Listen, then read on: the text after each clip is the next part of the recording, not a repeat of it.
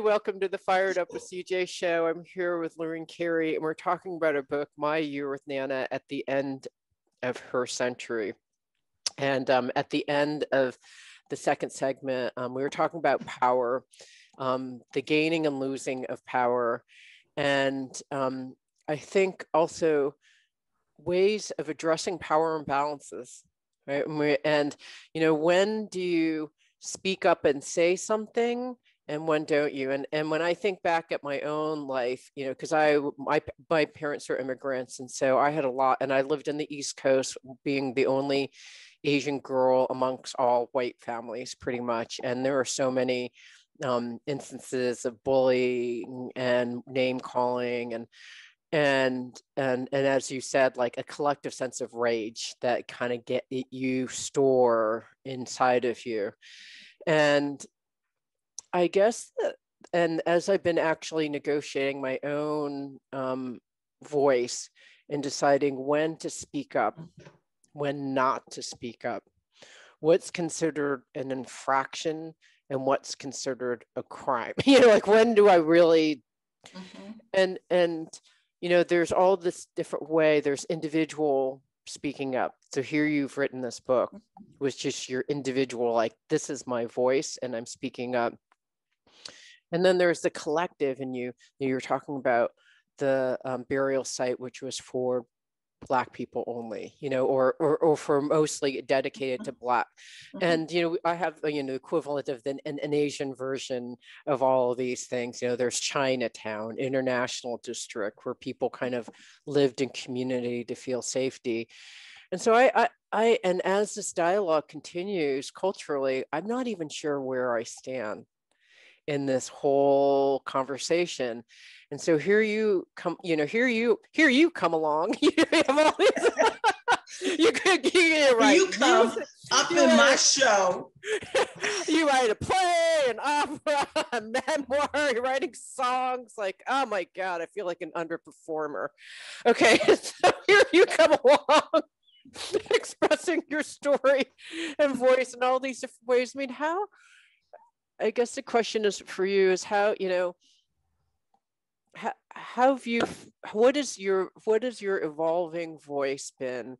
And I don't know if you struggled because you had a grandma who didn't really say that much, you know, you have like other relatives that spoke, you know, ardently and publicly. So where do you fall on this spectrum?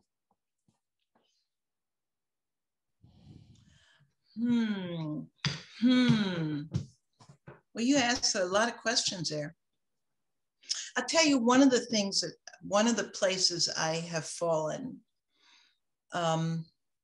because I was a scholarship girl and got the best educations America can give.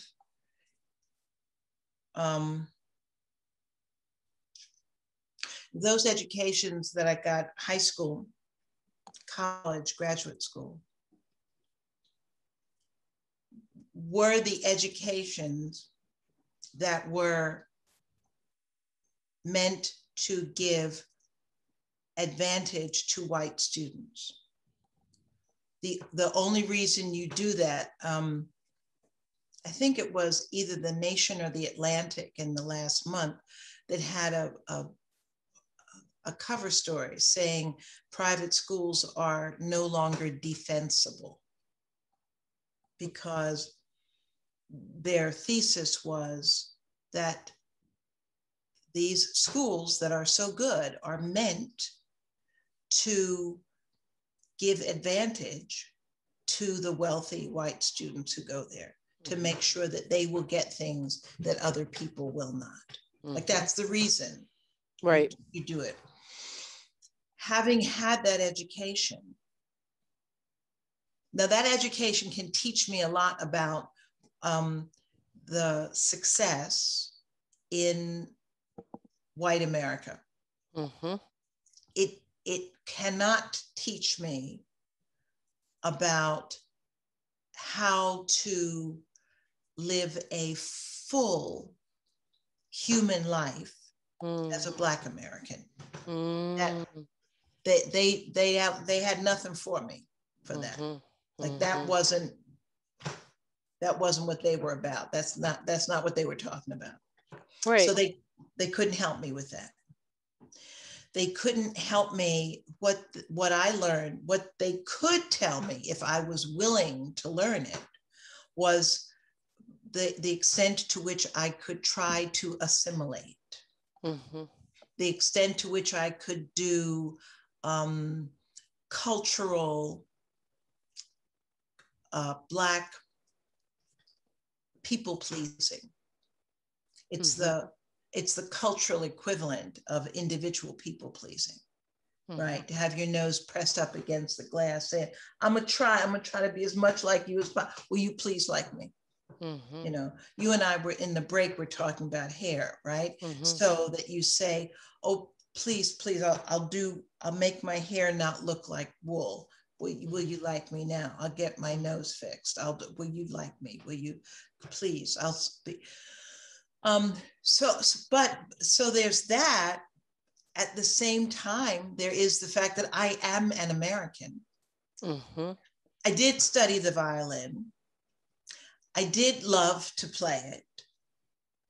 I did love to learn from the man who was a Jew who escaped Germany and was an old man with a German accent. He would always tell me, no, you put that down. And he would, you do that. These children, you're so lazy, put that down. Like, I loved him. And I loved that he taught me. Like I loved the specificity of the fingers. I was a perfecter. So, but when is only that? When is it true that you learn to do that, and you also are supposed to believe there's a hierarchy so that music is more important and better than the gospel music you sing in church? Yeah, when do you reject your own culture because you've assimilated so much to the other culture that you actually reject, or haven't even explored your own culture because you've spent most of your time assimilating? I mean, I can completely relate from my own experience, being, first generation Asian and having to assimilate. And, you're kind of in between these two worlds. The Chinese cultures are extremely different than the American cultures and just trying to negotiate the two, and not even sure where I've landed. And I don't even know, doesn't make it, I don't know. Like I would say that I'm landed someplace in between these two spaces, modest and humble and quiet, and usually not speaking truth to power. Like that's not my Asian way. But yet at the same time, I'm doing this radio show, right? Speaking. Oh yeah. So it's a very, so here you are with, I mean, your stories are so powerful because they tell at least multiple generations and your experience as African Americans here in America. And now you have your daughters too. So you have all these kinds of experiences. How have you learned to negotiate the two, or where do you come down on negotiating the two? Because you've been assimilated. I mean, I think both of us have assimilated to being white men. I mean, let's face it, when you go to like an Ivy League school or an MBA program or whatever esteemed programs that both of us went to, and all the ways I've been cultivated, I'm basically a white man on the, I actually have to spend I have spent probably the last 8 to 10 years just trying no longer to be a white man, because that just sounds so ridiculous, but it's absolutely true. No, I got you. It's fascinating because, but yes.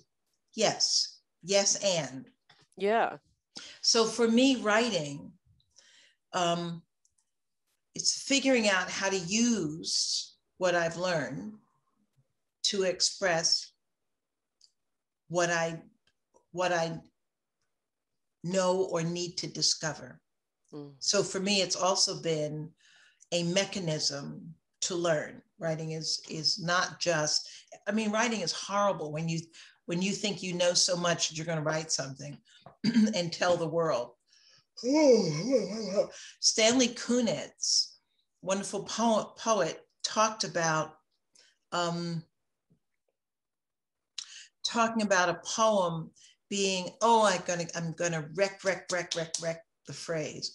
But he talked about the form being a container to hold energy. And if the form is bad, if the poem is bad, the energy leaks out. Well, part of the energy that is communicated, if the work is done beautifully and well, part of the energy that's communicated is what you have learned while you were writing it. Right? So you want to write something that holds that, so the next person can open it. And when you open a book and you read something and you get to the end and you feel the tears spring, that means the energy is still in there. And you read it and you just start laughing out loud on the subways. And people look at you and you just point to the book and they all like, that means the energy has been held. That's beautiful. And for me, that's I would waste this education if I did not figure out how to deepen my freedom to do the thing I was built to do. I was built to write. That's what I'm really built for. Now, these other things I've done in my life, I've had to, and it's a little bit of a black tax, but everybody's got some sort of a tax. So for those reasons, I have also done a lot of civic engagement, right? For those reasons, I started an organization and learned to do fundraising and did celebration of Black writing and art sanctuary and brought, a Black arts organization that served up to 15,000 people a year, that did after school program, that did like all of that stuff. Yes, I am an introvert. And yes, doing all that work blew my extrovert skill set up on steroids. But at the same time, so that culturally, but I had to do that work because I'm a Black woman. Writing did this for me. So I use art and forms of art and learning and getting people to come perform it. And I use that to help my own community. At the same, similarly, in a parallel effort, my personal work was to learn how to do family that would not get blown apart by rage. Because part of the tax of all of this remembered and decontextualized and all these words, rage and fear and trauma, one of the effects of it was that it was very difficult for the individuals in my family to feel safe with each other. And that's one of the things that I write about in Ladysitting. So I write about it, but you can't write about something you haven't learned. My husband, who wrote a novel about a woman coming into sort of spiritual awakening, said at the end of it, well, I guess the fact is, he went to seminary. He said, I don't need to be writing about spiritual awakening. I need to awaken. Like that's what this book is telling me I need to do. Well, luckily, what we had done was figure out, how can I do intimacy? How can I trust? Because the fact is, my grandmother did not do intimacy. That's why I did the memoir and was trying to understand it. That's why I did the opera. And the question in the opera because operas have to be very, very, very clear, very simple, very simple. The question in the opera was, did she love us? Was it just nice? Were we all just being comfortable? But did she really love us or not? She who my father and she were like inseparable, and then they had a 7-year time where they didn't speak. Wow. Whoa, I thought you said you would do anything for, I'd do anything for my mother. I'd die for my mother. But then for 7 years, there's no speaking. What? Like what? How, what's happening? Right. Why was it that my mother and father could not stay together? Why was it that my grandmother had 2 unhappy marriages? Why was it that, you have to sort of go back to that post-Civil War generation on both sides? It was back to great-grandparents that I had to go to see anybody who managed to stay married. Wow. So can I in my own life, can I figure out how to do intimacy? And I said to Nana, sometimes she would bang on her wheelchair and say, why am I still alive? And I said to her, I said, Nana, maybe God has kept you alive so that you could have an intimate relationship with somebody who will tell you no. She didn't think that was funny.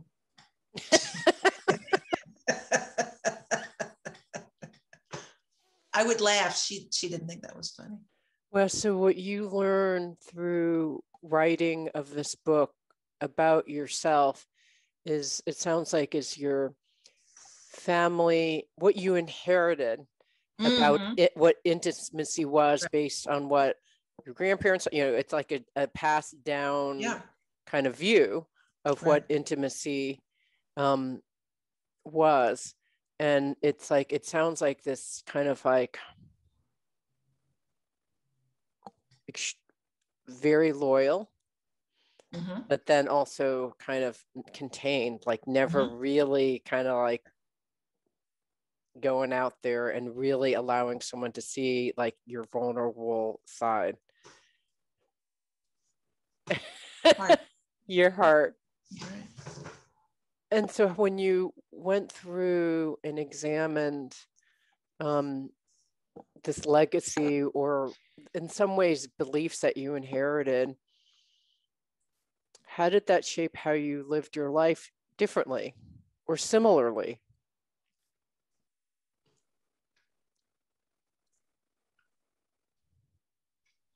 By the time Nana came to live with us, I had already spent my adult life trying to learn these things. So that when she came, I was a little, sometimes you don't realize how far you've traveled until, right? And then when she came in, I realized, whoa, well, we're living by different rules. Wow. Totally different rules. Yeah. They have this idea, I've had a similar journey, I think, in that, and someone described it as cycle breakers. You break the cycle of what was there before, and it could be a karmic cycle. I don't even know what cycle it is, but it's a cycle of beliefs and behaviors that continue the same thing over and over again. And until someone says, no, I'm going to stop, whatever this is, so for my Asian story, it's like no emotions, never any emotions, just dig them in a deep well and never have them come out again. No affection, like personal views, it's like, that's too much, so it's like, and it's like, nope, I'm not doing, I know these are my cultural beliefs, but I've chosen not to adopt these at all, because I don't think they've worked. Like, I've been punished in some ways. I've been harmed by these values, and I don't want these values, behaviors, beliefs, and they have harmed me. And Wow. going back to what you're saying, and not living a full expression of your humanness, right? Yeah.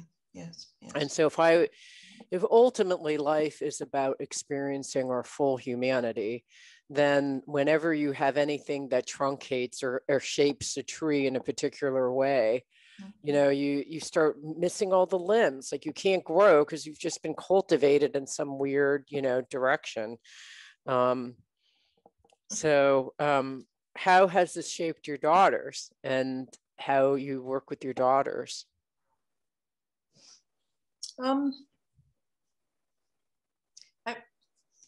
I'm still back with you on the full humanity.